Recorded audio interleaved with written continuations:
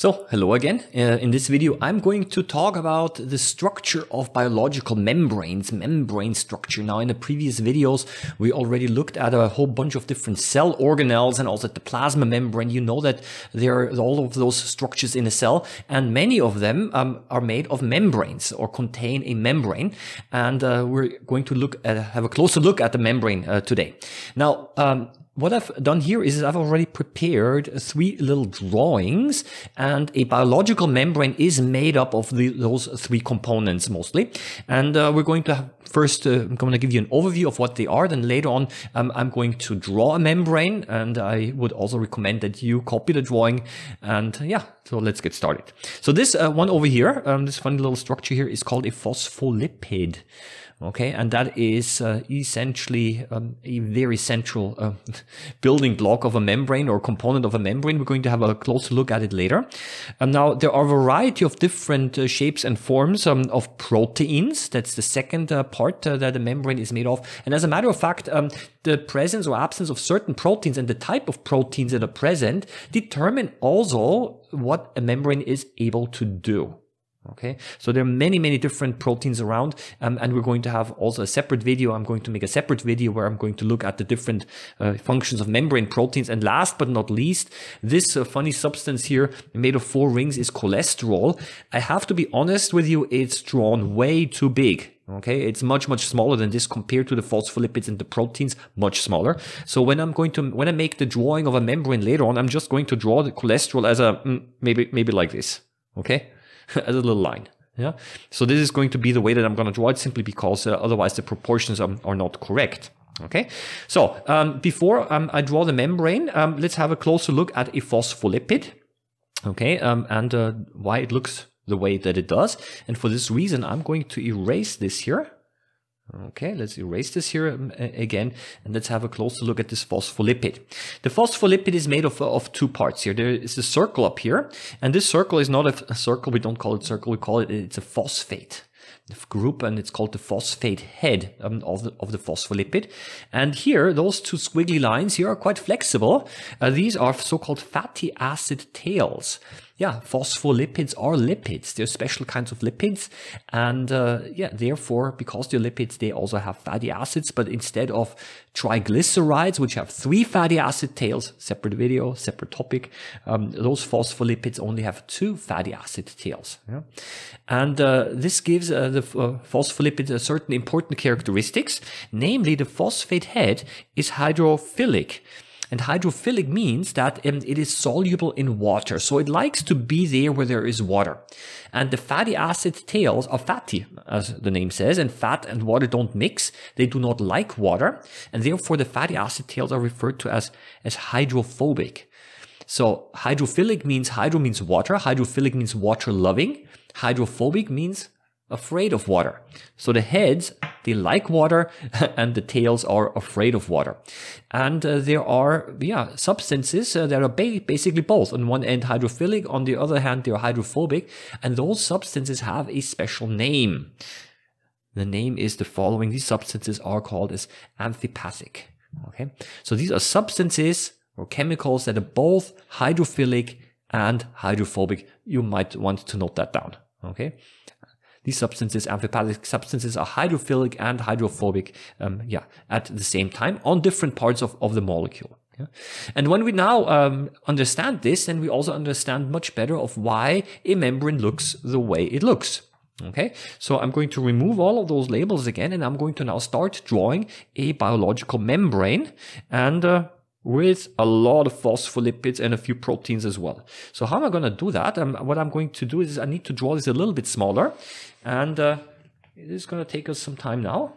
I'm going to, usually what I do is I draw the phospholipid heads first. Okay, so this is a head here. Make sure that the phospholipid heads touch each other. Some people, they leave too much space. No, they should be packed together quite closely. So I'm going to draw 3 of them here. I'm going to draw 3 of them over here. And now I'm going to draw the phospholipid tails. And instead of drawing a squiggly line, what I do is I like to draw 2 straight lines. But they should not touch each other. Okay? They shouldn't touch each other. Yeah? So what you see over here is a so-called a phospholipid bilayer. Bilayer means 2 layers of phospholipids. And now I'm going to draw a protein. And look, the protein goes, in this case, all the way through the phospholipid bilayer.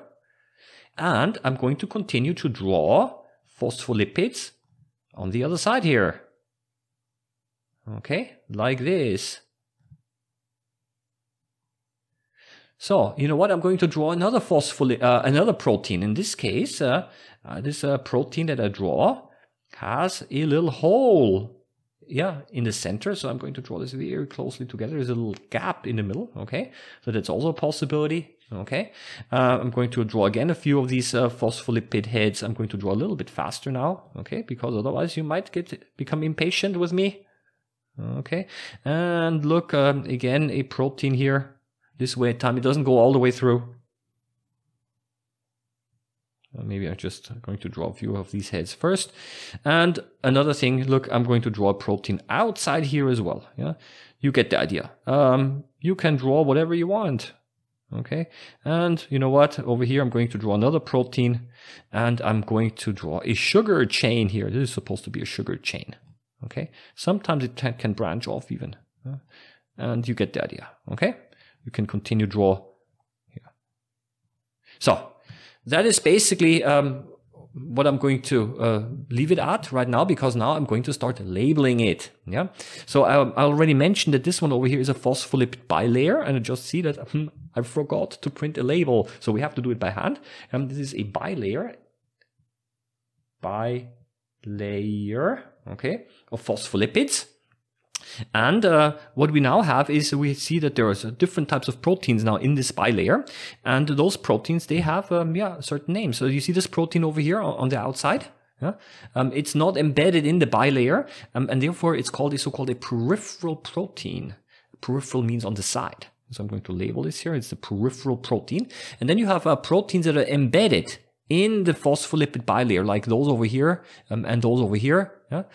This one as well. And those proteins that are embedded are known as so-called integral proteins. They're integrated in the membrane. And they do different functions. Let's move it over a little bit here. They do different functions depending on what the membrane has to do.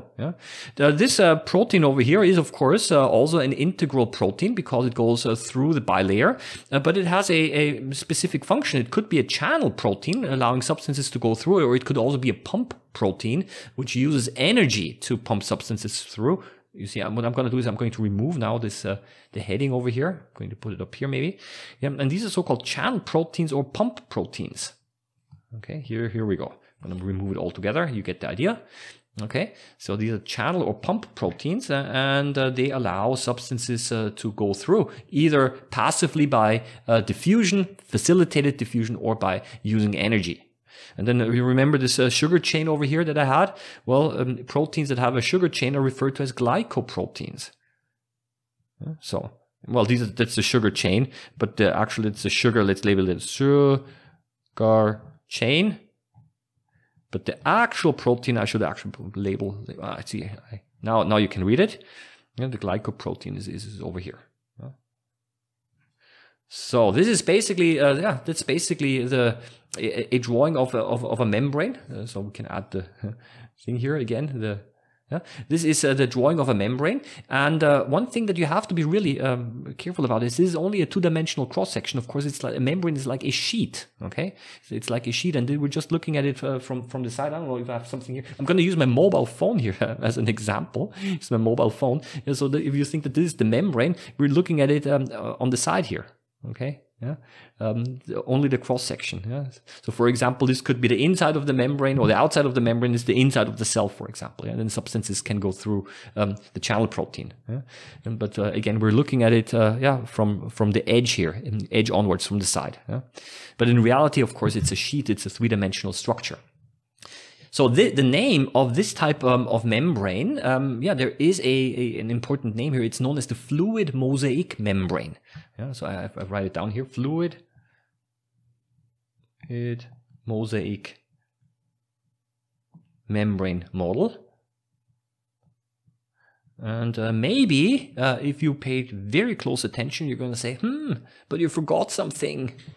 I did forget to draw something. Yeah, I did forget to draw something. Okay, what is it? Remember, what are the three parts of a membrane? Phospholipids, proteins, and what's the third one? Cholesterol, remember? I forgot to include the cholesterol here. And the cholesterol is very hydrophobic, and the cholesterol is embedded between, over here, between the tails. So maybe this is the cholesterol over here. I'm going to draw it over here on the side. Yeah, and then maybe up here. Yeah, so you have to label cholesterol, and I just realized here, where is my cholesterol label? Ah, here it is, haha. Yeah, this is my cholesterol, and so I have to label this here also as cholesterol. Okay, so you see it's embedded between the phospholipid tails, the cholesterol, and what the cholesterol does is it adjusts the fluidity of the membrane. Yeah, it's a fluid mosaic model. It means that the proteins and the phospholipids, they can move around in the membrane. So it's like a liquid. Yeah, and the cholesterol, therefore, is really important to adjust the fluidity of the membrane. Yeah? How liquid is it?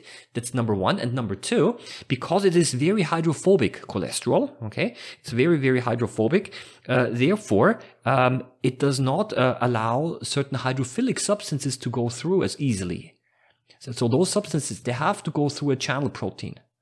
So you see that cholesterol plays a very important role in the biology of living things, because it adjusts the structure and the fluidity of the membrane, and also controls or adjusts also what is able to go through the cell membrane directly, and kind of forces other substances therefore to go through a channel protein.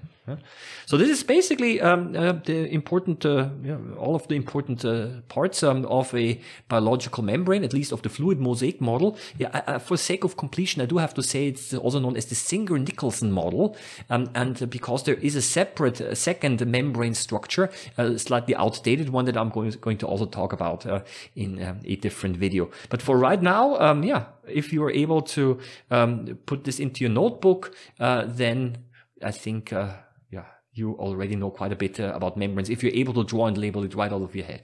So see you again in the next video. Bye bye.